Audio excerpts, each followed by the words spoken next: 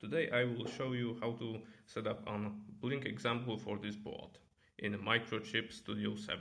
So let's get started. So first of all we will create a new project, which is GCC C executable, then the device family and the chip itself.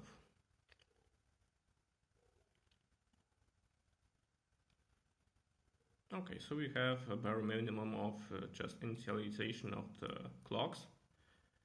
We can build that and it will compile. So we would like to add GPIO support and delay routines. So we will have to add it through the ESF wizard. We just have to add the project for this. It will take a while to load.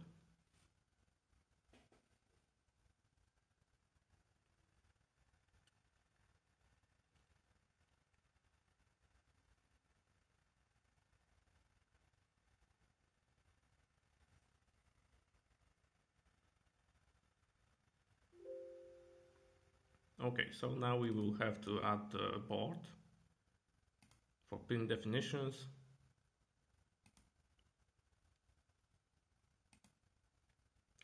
And it will create a new main file. Okay. So now we will add the delay routines and apply.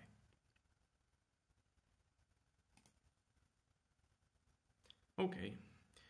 So now going to the main, we need to get this function into our new main file, which is right here.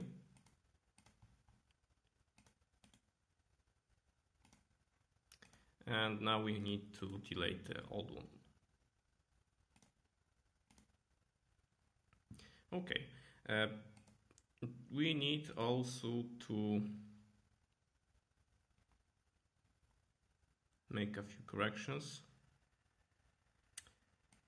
It doesn't build, and we will have to add declarations of this, which is not declared in the ESF.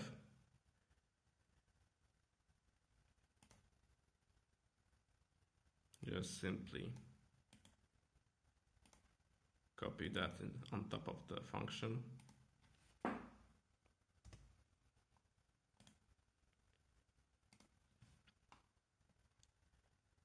And the second one,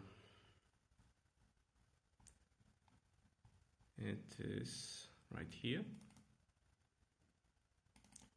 Definition of key missing, and we got it out here. Also copy, and we can put this on top of that. But still we will have errors which are multiple definitions of functions, and this is the case. We have those functions out here, but we also have those functions right here in these files. So we can delete those.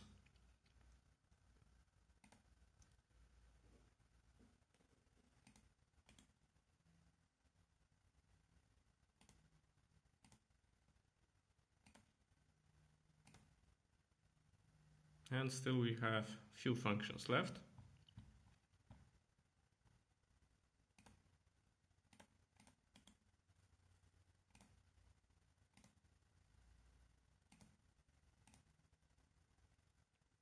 And after this it works. Okay, so now we can add code for initializations of delay and GPIO. So for delay it is just simply delay init.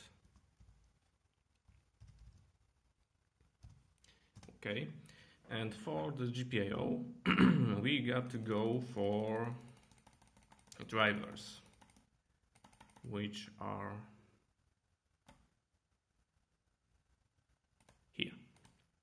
and we click PIO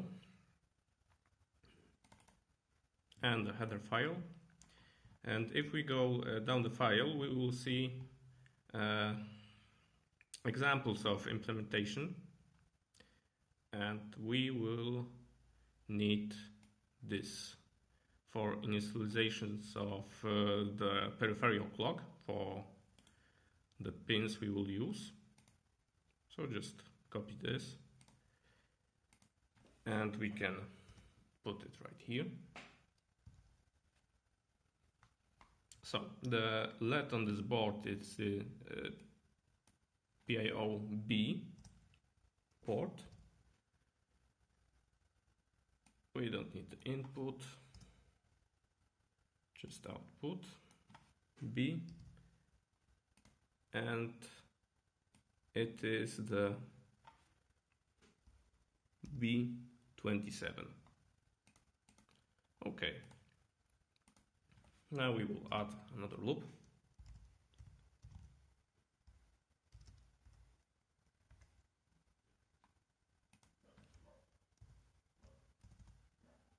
And in this loop we can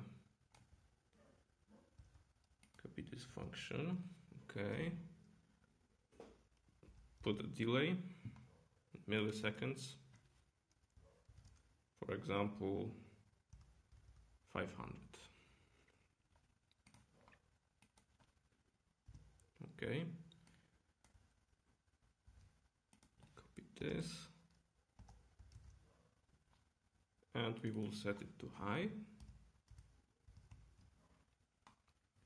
Okay, now we will just build it. No errors, just some warnings. Okay, now to get the program flashed, we will have to use a program which is called BOSSA. In order to get the port, we need to click erase and reset buttons on the board itself. So let's just do that. We click first erase and then reset and release the erase. So now we can refresh and select the COM port. And now we go to our application, which is this. Debug, we select the bin file and click the erase and boot to flash options. Okay, and now we need to reset the board.